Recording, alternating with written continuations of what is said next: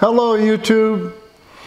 This video is about putting a steering gearbox on my 1949 Chevrolet Fleetmaster Deluxe frame. I've run into a couple problems in the traditional way of putting a steering gearbox on a frame that has a straight axle and a tie rod in the back. Normally people would go out and buy a Vega box, and that would mount right about here, and it would be a good conversion. In my case, that runs into a whole bunch of stuff, so that's just not going to work. It really wants to be right where the engine mount is. I could mount the Vega box in front and then have front steer tie rod. Traditional hot rodders hate that. They don't like the tie rod as a front bumper. So where I have to be is in back of the axle. And what I have found is that the manual steering box out of our 1965 C10 pickup truck looks like it will bolt to the frame once we remove these brackets. When you turn the steering wheel, the gear shaft turns in the right direction to turn the wheels in the right direction. This is the drag link. It runs from the Pitman arm to the passenger side steering arm. This is the tie rod. It runs from the passenger side to the driver's side and ties the two of them together. This drag link right now is too long. We'll have to modify it in the future. And what we want to do is check clearance here. And it appears that we do have enough clearance, but at some point we may want to modify that oil pan. With the clearance issue discussed, what we need to do is remove these two brackets. And the first step is to drill out the center with an 1/8 inch drill. Now what we've done is picked a drill that's slightly larger than the spot weld that's holding it in place. And what we want to do is drill out the spot weld without drilling into the frame.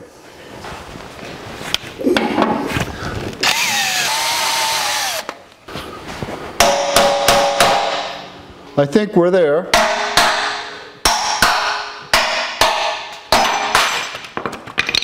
With little damage to the frame. Now we have a place to mount the box.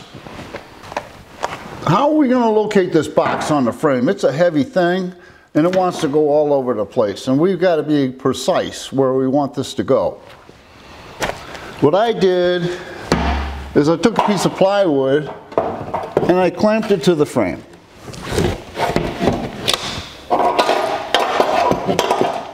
This is not precise yet, but what I've done is clamp this piece of plywood so that it is parallel with the front spring. If you look at the gap between the spring and the piece of plywood, you see that it's even, or fairly even.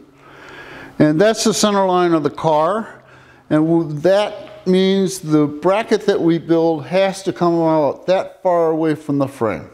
What I've done here is put a spacer underneath the drag link so we have the correct space between the spring and the drag link. Now what I'm going to do is hold the box up and engage the drag link to the Pitman arm and put a bolt on. And I can let the drag link sit on the spring, so that helps me position the box. We have the box set to straight forward, and we have the wheels set to straight forward. We'll hold the box up against a piece of plywood, get an angle meter, and we're going to go for 20 degrees on this. The reason I'm going for 20 degrees is the original box was at 28.9, so 20 degrees is less than what was in the original vehicle, so I feel comfortable with it. So we'll go to 20 degrees.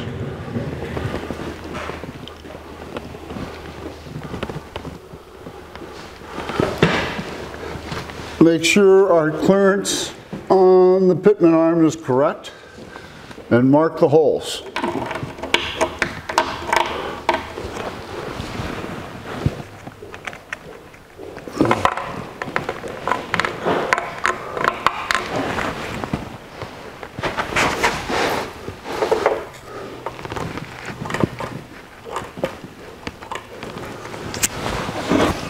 Now we have 3 holes that correspond with the box. We'll go drill these holes out, and we'll trim off the end here because I only want a 1/2 inch clearance between this hole and where we weld it to the frame. So let's go drill some holes. We'll drill an 1/8 inch pilot hole to start with, trying to be as accurate as we can. Step up to a 3/8 inch bit. And finally a 7/16, which is the size of the bolt.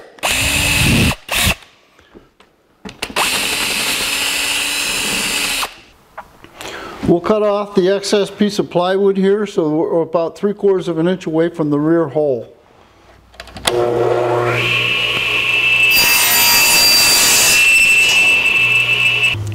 We'll take some 7/16 inch bolts and stick them in from the back side.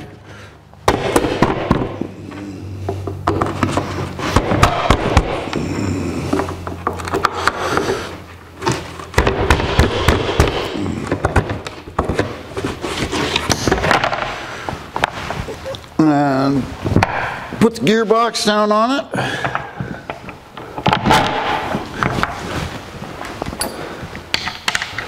Bolt it to the piece of wood.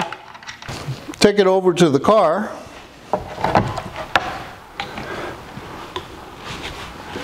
Set our jig in place. And we know how far back because we'll put the Pitman arm onto the drag link. Set it up in place. Remove our spacer. So we do have our good space underneath the drag link. Put a clamp on the back side of the piece of plywood. With a clamp on the back and a clamp positioning the piece of wood, we'll check to make sure that we're parallel with the front spring. We'll sight down the piece of plywood and at the spring and watch the gap and see that in fact we are parallel. We'll check the angle on the box, and we got 20.1. I can live with that. The next thing we should do is check the clearance on the tie rod and the drag link. And if we turn it all the way to the left, we see that we clear the oil pan, but not by much. And we are going to have to modify that oil pan. We've trimmed down our jig a little bit so that we can see the pieces that we need to fabricate. And we're getting more precise on our measurements here. And this plywood is a little warped, so I have to push it in just a little bit in order to be parallel with that spring. And I've cut the first piece, and it's going to fit in right here like this. And what I'll do is I'll take it over to the workbench and hot glue it in. With the hot glue gun warmed up, we'll put a little bead of glue.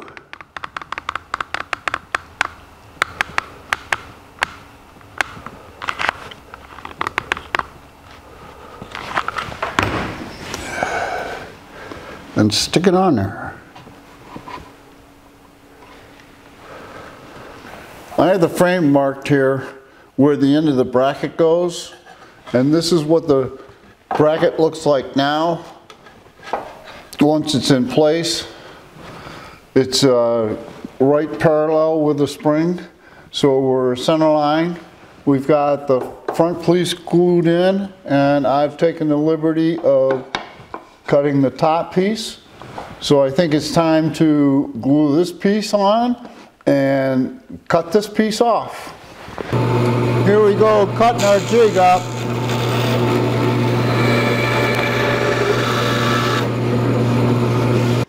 And with the top glued on, we can set the bracket in place. So the only surface that's not covered now is the bottom. We've got the front and the top and the back. We're going to weld this to the frame right around there. What we need to do is do the bottom. And I had the bottom cut out right here. And it goes in there just like that. And we'll go glue that in, and this bracket will be done.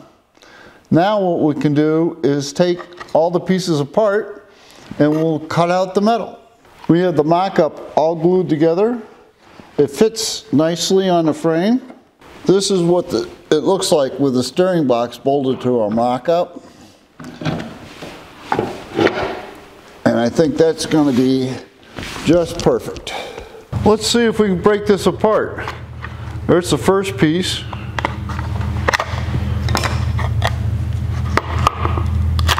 There's the second piece. There's the third piece. Now we got to lay this out on a piece of metal and cut it out. Went to the metal dealer today and was able to purchase a drop. A drop is a piece of metal that's left over from a previous job, and you can usually pick them up fairly cheaply. This drop has nice straight square edges on it, so I'm going to utilize those edges as much as I can. The next step is to scribe the outline of the pieces into the metal and cut it out on the bandsaw. I've clamped our first piece in place and we'll just scribe it. And we have a nice line to cut to. Here we go with our first cut. And here we are on the last cut. All done. We'll get rid of the saw marks in the edges of the pieces. Now we'll round the edges so nobody gets cut. Here we have the mock-up and the steel bracket side by side. The only difference is the mock-up has a stud in it and the steel one doesn't yet. We're going to back up and reinforce the stud. Next is sandblasting, get rid of the scale so we can weld it together. We've got the bracket clamped together and we're about to start tacking it together.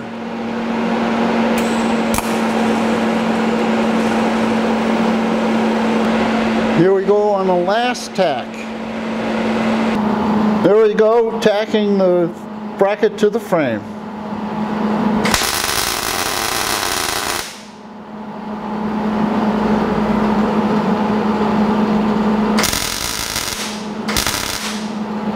Here's the bracket that we made, tacked to the frame, ready for us to position the steering gearbox on. Here we go, we're going to tack the steering box to the new bracket. We've cleaned up the frame with a wire brush, and now we're going to weld up these little holes that we created when we took the brackets off.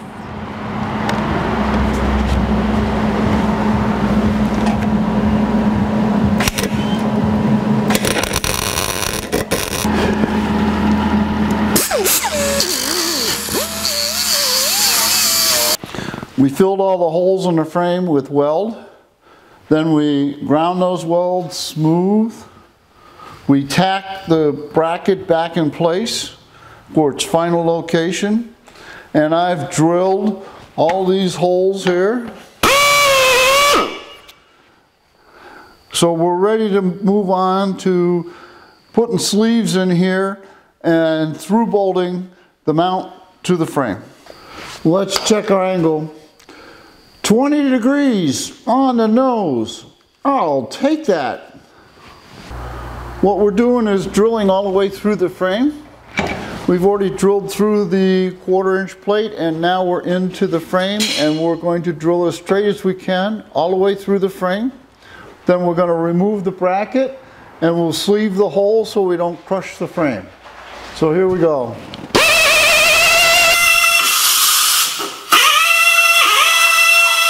With a 1/2" hole drilled in the frame, a 1/2" bolt slides in real nice. But there's a couple problems. The head of the bolt is not square against the frame because it's going in at an angle. And if we tried to tighten this bolt, we would crush the frame. So what we're going to do is take some heavy wall tubing, and this 1/2" bolt fits very nicely down inside of it. So we'll drill a hole here and through the frame on the inside and weld this tube in, and that way the bolt head will have a flat surface to rest on and we can't crush the frame. So we'll take our 1/2" bolt out and start drilling a bigger hole. It's time to cut the power steering box off so that we can finish the installation of the sleeves.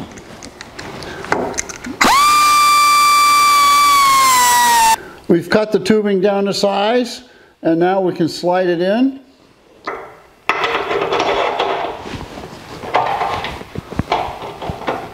Flush with this side. Bolt slides in. And we're not going to crush that frame.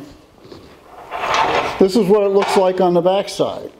The sleeve protrudes slightly from the frame.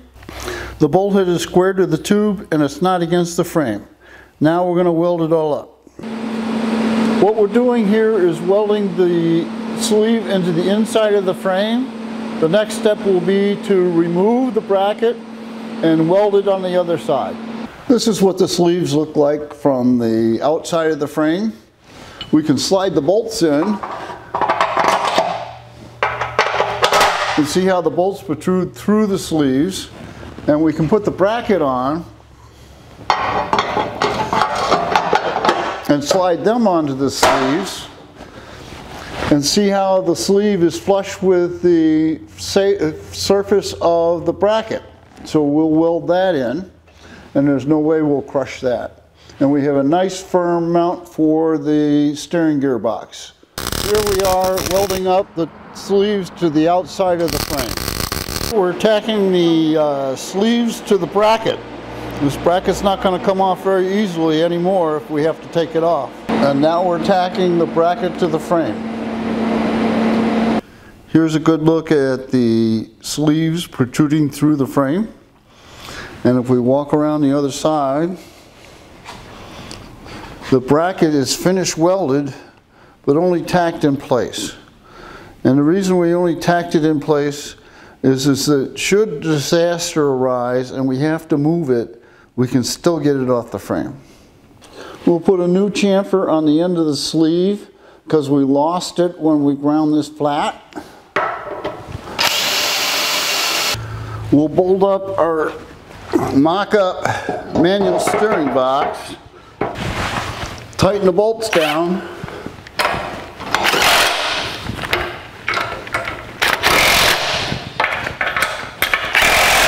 now I didn't use lock washers because I don't want to ruin the lock washers. I believe lock washers are a one-use only piece of hardware.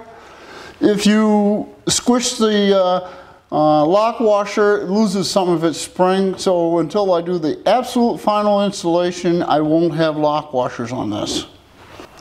This is a custom length drag link that we made. If you want to see how we made it, there's a link up above. But for now, let's just insert it into the right steering knuckle and the Pitman arm.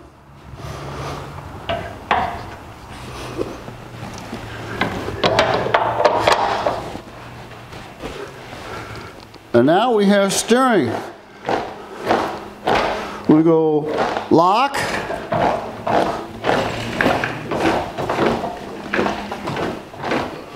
to lock with no interference. Let's put some weight in here and see what it looks like then. If we turn the wheels all the way to the right, we have clearance everywhere. And if we turn the wheels to the left, we have clearance everywhere. Let's talk about the Pitman arm. This is not the stock Pitman arm from a 1965 C10 pickup truck. It is a Pitman arm from a 1964 full-size or 1968 to 72 mid-size GM Pitman arm. It's Speedway part number 91032557. The differences between this Pitman arm and the stock Pitman arm is that the C10 Pitman arm has a swivel in the end for a center link, whereas this one has a hole in the end for a tie rod end. Now that hole in the tie rod end actually is too small for this tie rod end. So you have to use a reamer to ream the hole out. Because we can ream this hole out, we can put this tie rod end in either way. And I've changed my mind and I am going to put it in through the top because I need the clearance from here to here. The consequence of putting the drag link into the top of the Pitman arm is that the drag link and the tie rod are no longer parallel to each other. This will introduce bump steer into our steering, and we can't have that. I went and purchased a second steering arm from Pete and Jake's. We had to make some spacers to space it out from the kingpin in order to make it fit, because it's supposed to be on the bottom. But the result is that the tie rod end and the drag link are now nearly parallel and very close to being parallel with the front axle. Another modification that we did was we increased the space between the frame and the spring. Now this is a gasser, so we want the front end up in the air. We hadn't planned on doing it just yet, but we found that if we put 2 inches of height into the vehicle, we gain plenty of room between this nut and the spring.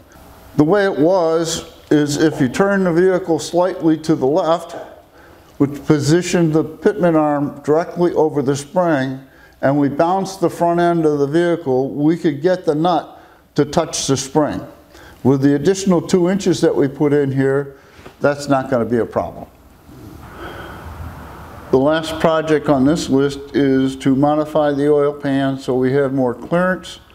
I've already ordered a bump out oil pan, and that's the one we'll modify so that we don't lose any oil capacity. And that's certainly a subject of a different video. If you enjoyed this video, there'll be more.